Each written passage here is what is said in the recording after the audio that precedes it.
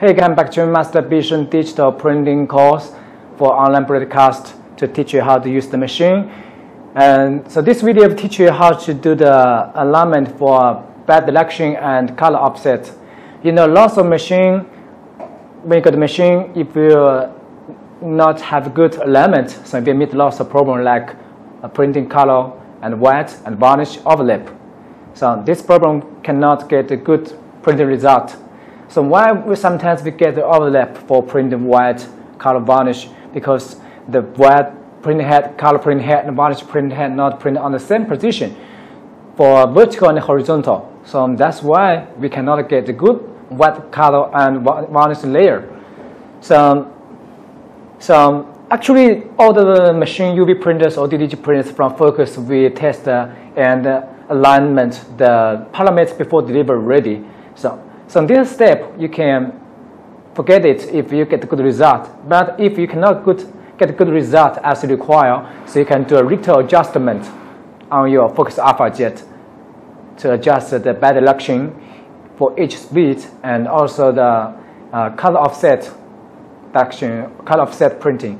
So why some person will ask Master Bishan why not put the print head and do the alignment, everything ready before delivery. So when I get the machine, I get everything and I fill in and start print. But because the absent print head is really weak, so and also it costs too much. So if we put print head on the machine and during delivery, then print head maybe we get damage for rough printing, for rough delivery by truck and by logistic.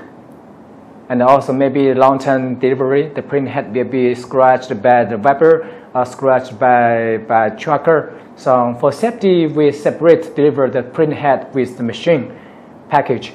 So that's why you need to do little adjustment for the color offset after you got the machine. Okay, so let's go to the tutorial, how to do the alignment. So after we already did the head space alignment, now we can start to do the last one, the color the bidirection. The color adjustment normally we don't need to change because the print head normally is brand new, no change. So we go to the bidirection adjustment. We choose bidirection, and here we check the print adjustment picture. And before we do the print adjustment, we can go to setting for the margin. Remember, we can set by 20, and Y margin we keep as default. Then we go to adjustment and bidirection. We choose print adjustment and print. Then the printer starts to print the picture out.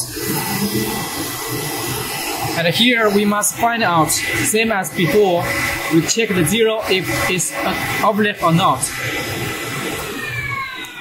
We find out the best position that without any overlap. So from the picture we can see the zero also have overlap. It's not a good one. The best one is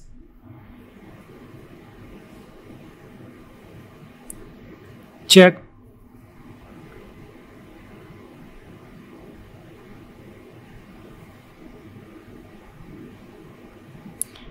the top and the bottom all cannot overlap. The top here is moved to right, and moved to right too much, and here is moved to left, not good. And the best one, top, bottom lines straight, is the -1 or -2, -1. Here is the best. -1 is the best. This one is the best. Okay, we find the best one, -1. Then we go to the software and we just put -1 is by here plus minus 1 is 14. 14.46. Then click Save. Before it's 13.46. We plus minus 1 will be 14.46. Then we go to print adjustment again. We check if you get the best one. So we print on the same position. We can move the table a little bit to front and print again.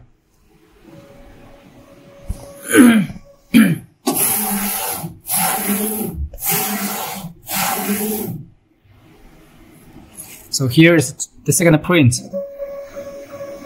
0 is worse. So we also find which one is better.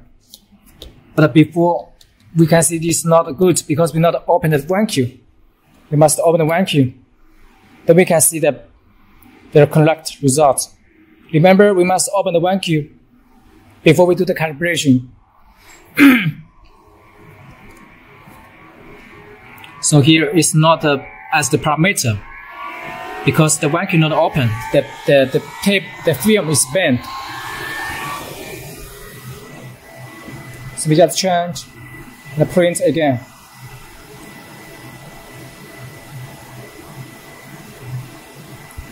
If the film bend, it will also affect the print result.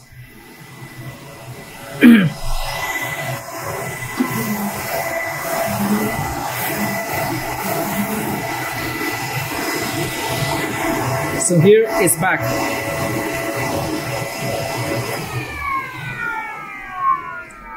So now 0 is the best.